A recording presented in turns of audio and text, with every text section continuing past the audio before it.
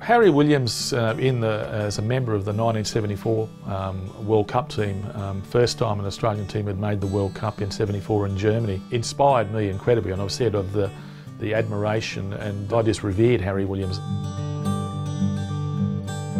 Sadly though, the impact of Harry's achievements were not impacting into the wider community in the way they should have, and certainly into our communities, Aboriginal communities. I mean, Harry should have been promoted by the Australian Soccer Federation, as it was then, and really held up and promoted right across the country into Aboriginal communities. This is what you can achieve.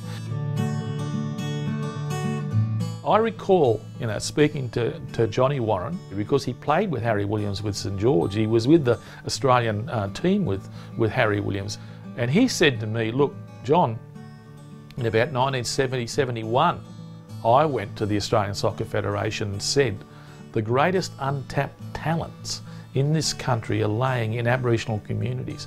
All you've got to do is go in there with balls, shirts and coaches, and you will reap the benefits." And he said, they ignored me.